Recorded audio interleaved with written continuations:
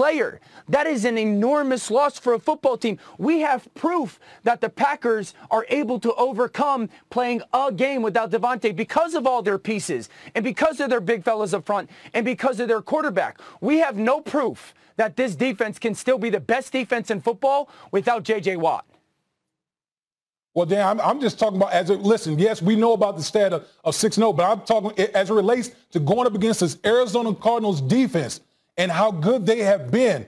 Taking away Aaron Rodgers' number one threat, again, that's going to be huge going up against this defense because the secondary is playing some pretty good football. And, yes, J.J. Watt coming out, not being available, is definitely going to affect them as far as pass rushing capability. But, I'm going to say it again.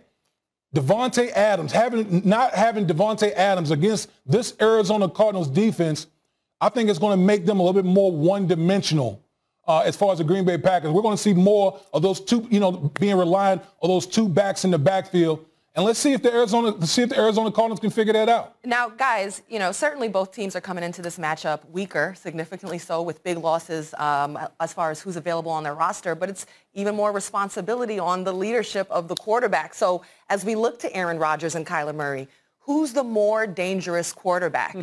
Dan, you like this one. All right, I'll start with you. Yeah, right. This is, you can't be right and you can't be wrong on this answer. I still say Aaron Rodgers. I think that Aaron Rodgers is one of those rare players. I think he's one of the rare quarterbacks in the history of the NFL that is a three-way guy. He could beat you with his mind, he could beat you with his arms, and he could beat you with his legs. And I know Kyler is emerging into that, and Kyler's a better scrambler, so to speak, or a better creator with his feet. But I've seen Aaron Rodgers time and time again make the inexplainable throw. We think of the throw against San Francisco where he lofts it over Fred Warner to Davante Adams for essentially to get them into field goal range to win that football game. I remember the throw against the Cincinnati Bengals to Randall Cobb on the in route while his hand is getting hit and making that ridiculous throw. I think of danger as, all right, what guy can harm me more? Like, what guy can hurt my football team more? And again, Kyler is special, but I look at Aaron Rodgers as a guy that I've watched on a continuous basis hurt teams, no matter how teams have tried to minimize his impact or take away his ability to, okay, we're going to keep him in the pocket. He cuts you up. We're going to force him one way in the football field. He's good enough throwing in full speed scrambles to the right or the left. We're going to force him to play patient football. He does that. I look at Aaron Rodgers as the most dangerous quarterback probably that I've ever seen in my life because he could beat you in those three different ways. Yeah, listen, Dan, I agree with you, what you said right off the top that, this is close when you're talking about which quarterback is more dangerous. I'm going to go with Kyler Murray. And, when I look at what they have going on, what Cliff Kingsbury has going on in Arizona with their air raid offense, how they're able to spread people out with all the playmakers that they have. I think what Kyler Murray brings to the table is different than almost any quarterback in the National Football League because a lot of times when you have a guy that's like a Tazmanian devil as far as running the football, this dude is just so hard to contain in the pocket.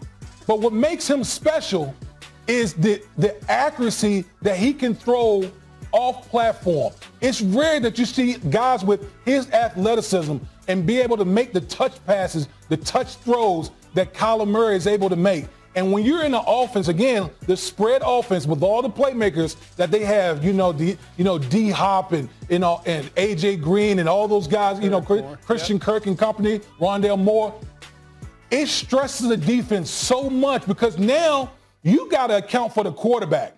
Dan, you know this in pro football, man. When you got a quarterback that can beat you both with his leg and his arm, it puts so much stress on the opposing defense. And I think that's where the Arizona Cardinals is really just taking that next step because I think Kyler Murray, not only is he a tremendous athlete, but the way he throws the football is almost unparalleled of anything we've seen so far.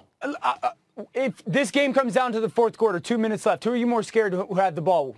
If Green Bay gets the ball, Arizona, who do you have more faith in to go and score a game-winning touchdown? Who are you more scared of to go and break your soul, take your heart? Listen, it's Aaron Rodgers for me. Well, listen, I think the reason that it's an unfair question is because who has a bigger body of work?